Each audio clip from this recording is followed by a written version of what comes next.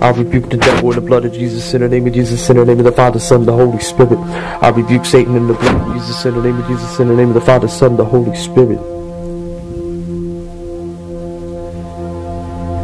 Introduction, the incarnate word, what was from the beginning, what we have heard, what we have seen with our eyes, what we have looked at and touched with our hands, concerning the word of life. And the life was manifested, and we have seen and testified and proclaimed to you the eternal life which was with the Father, and was manifested to us.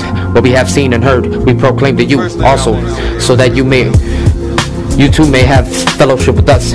And indeed our fellowship is with the Father and with His Son Jesus Christ. These things we write, so that our joy may be made complete. God is light.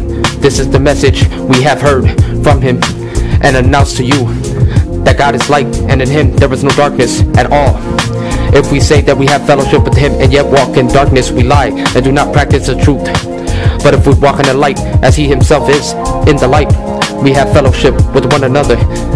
And the blood of Jesus, His Son, cleanses us from all sin. If we say that we have no sin, we are deceiving ourselves, and the truth is not in us. If we confess our sins, He is faithful and righteous to forgive us our sins and to cleanse us from all unrighteousness. If we say that we have not sinned, we make Him a liar, and His word is not in us. 1 John 1. Peace.